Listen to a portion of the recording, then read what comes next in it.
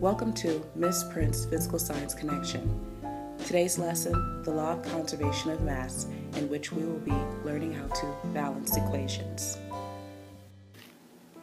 Balancing equations is a way to help us make sense of the law of conservation of matter, which states that during a chemical reaction, matter or mass is neither created or destroyed. It is only changed into a new form.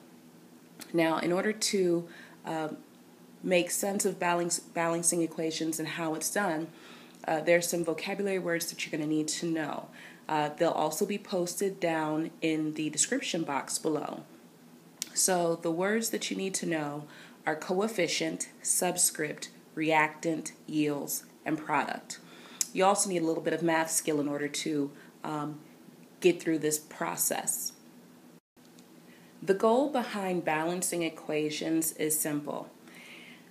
It just means that if we have a math equation, whatever we have on the left of the equal sign has to be equal to the right.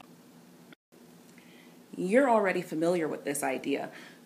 You've been doing 1 plus 1 equals 2, 3 plus 4 equals 7, 10 plus 5 equals 15. So whatever I have on the left has to equal whatever I have on the right. It is the same in balancing chemical equations. Instead of an equal sign, we have an arrow, and that arrow stands for yield. The values on the left-hand side of the equal sign are our reactants, and the value on the right side of the arrow sign is our product. So what has to happen here is that your reactants under that chemical reaction must still equal the product.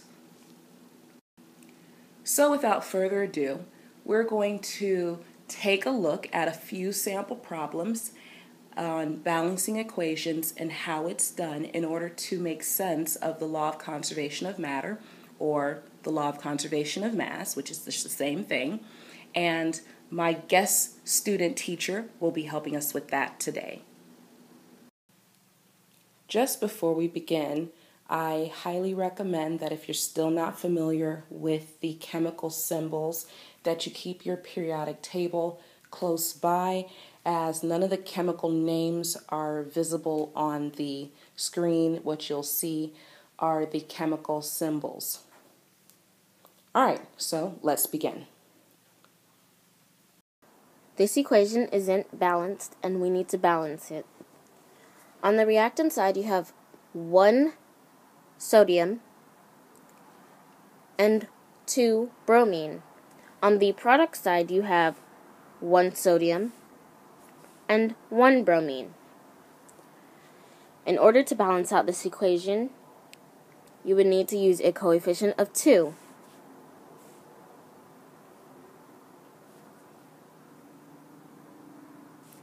So that would give you 2 sodium and 2 bromine. The bromine are now balanced on both sides. The sodium, however, is not. In order to get 2 sodium on the reactant side, you would use a coefficient of 2 and add an atom, and you would get 2 sodium. Sodium equals 2. Bromine equals 2. Sodium equals 2. And bromine equals 2. So this equation is now balanced. On the reactant side, you have 1 mercury, 1 oxygen, and 2 chlorine. On the product side, you have 1 mercury, 1 chlorine, and 2 oxygen. In order to balance out this equation, you would have to use the coefficient of 2. You would put that coefficient in front of the HGO, which would give you 2 mercury and 2 oxygen. The oxygen is now balanced on both sides. Now you have to balance out the mercury, which you would have another coefficient of 2, putting it in front of the HDCl, which would give you 2 mercury and 2 chlorine. This equation is now balanced. Mercury, 2, oxygen, 2, chlorine, 2, mercury, 2, chlorine, 2, and oxygen, 2. On the reactant side, you have 1 carbon and 2 hydrogen. On the product side, you have 1 carbon and 4 hydrogen.